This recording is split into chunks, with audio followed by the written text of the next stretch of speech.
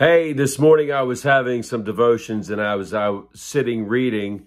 I came across this scripture and Jesus' disciples come up to him and said, hey, we had some guys trying to cast out demons out of some people and we told them to stop.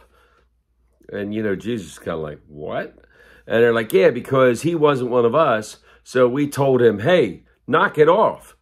And Jesus is like, no, don't do that. If they're following me, they're doing it in my name. You let people go. You let people minister the way that they're called because they're called and they're following me. They believe that I am who I have prophesied that I am. I am the Messiah. And don't stop people from doing good things in my name. As a matter of fact, anybody who comes and offers somebody like even a glass of water in my name, they will receive an incredible gift. They will not lose that gift of eternal life because they believe in me. And the disciples are like, And I started to think about that a little bit, right? We, as the body of Christ, the church, are we all together? Or are we looking down the street going, oh, man, that church down there, boy, they've got a lot of resources.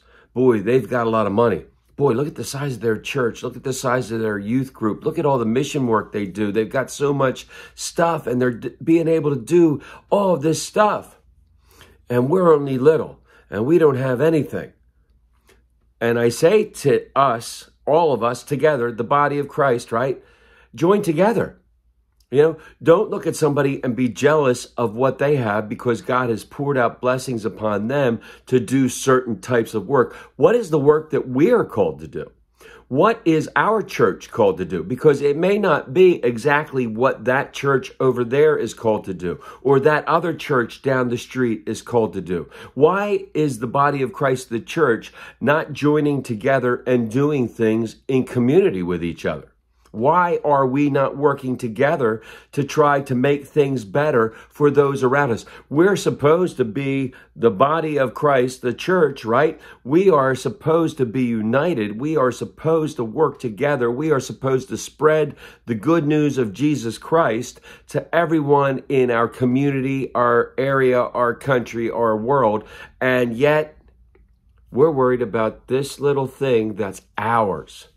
This is our church. This is how we do it. This is the way it should be done. And you know what? Maybe somebody does it better. Maybe somebody else down the road or a half mile away or 5 miles away or half a state away does something so much better that we can learn from, and we can start to pull some of this stuff from each other, and we can go, wow, man, I can do ministry even better than when we were doing it before because now I've learned something. I see like this new way that we can do it. Instead of each of us holding on to our own little kingdom, maybe we should look more like the kingdom of God. May God continue to pour out his grace, mercy, and blessings on each and every one of us until we get to meet again. Amen. Amen.